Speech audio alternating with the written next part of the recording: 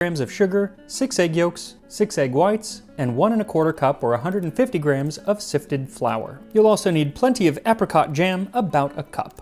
And when it comes to the chocolate glaze on top, she says to use 70 grams, but then also says to reference a different recipe in the book which calls for a lot more than 70 grams, and you're gonna want more because you just always want more in something like this. So for that, what you'll need is 80 grams of chocolate and 3/4 of a cup or 150 grams of sugar. So to make the cake, she says to soften the chocolate in the oven. And while you could probably do that, it is going to be a lot easier to do it on the stove. So to do that, heat a pot of water to a boil and then set the chocolate in a bowl over the water and stir it a bit as it starts to melt. Once it's entirely melted, set it aside and let it cool for a few minutes, and then add in the butter and beat it until fully smooth. Then add in the egg yolks and again, beat until fully combined. Also, while I was in Vienna, somebody who was working on their English asked me if it is pronounced yolks or yolks.